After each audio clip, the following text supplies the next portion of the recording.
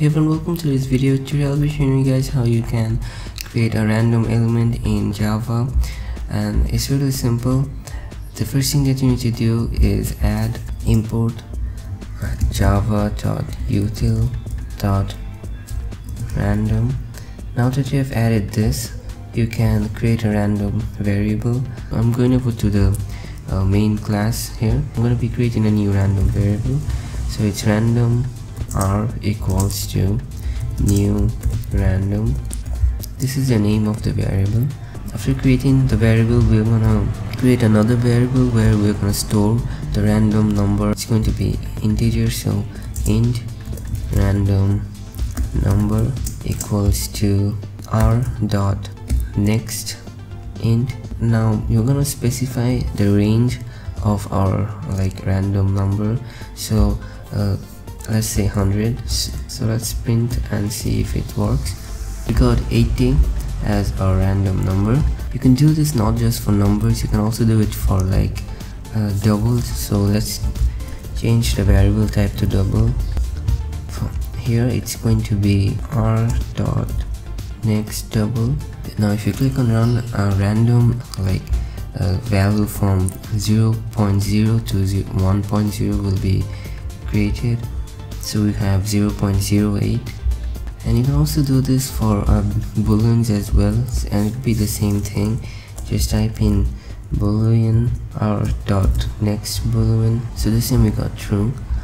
Alright, so this is one way of doing it. A lot of people suggest using a different way, which is java dot and using this instead of the random here, but it works the same, and it's really up to you to which one you want to use. Then if you wanted to select let's say a random item from an array list, it would be the same code written a little differently. So we have an array list here consisting of a few items, and then we create a random variable again, and using the random variable we will be selecting index number, and the range will be the range of the array list here. So from this length of the array list, an index number gets randomly selected.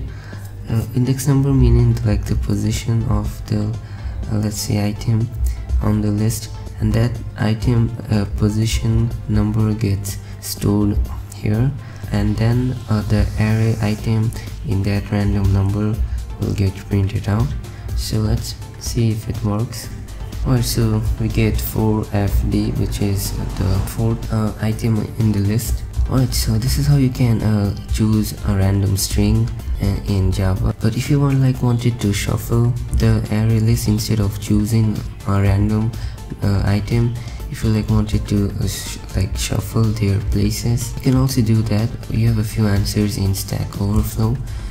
There is a simple way of doing it using the Fisher-Yates shuffling technique, which will swap the items by randomly selecting the index numbers. So there are other ways of doing it. Also, you'll find a few other options.